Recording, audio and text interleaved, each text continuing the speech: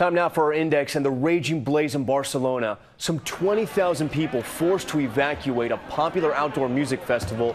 Those fires breaking out on stage. So far, no injuries reported.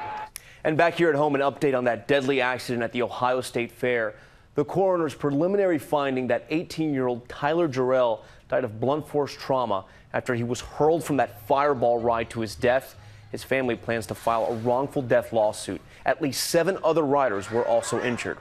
And a warning when you're at the ATM machine. Police in Fairfax, Virginia on the hunt for this suspect seen sneaking up on ATM customers. That suspect shoving that woman out of the way, the customer fighting back. The crook seen climbing inside another customer's front seat in a separate incident. And the unusual and desperate call to 911 east of Cleveland. I had a boa constrictor stuck to my face. Sam, you have a what? Boa constrictor. Yep, you heard that right. A boa constrictor, 5.5 feet long. The woman, known for having nearly a dozen pet snakes, was attacked by one in her driveway. A firefighter was able to free her. She was taken to the hospital with non-life-threatening injuries.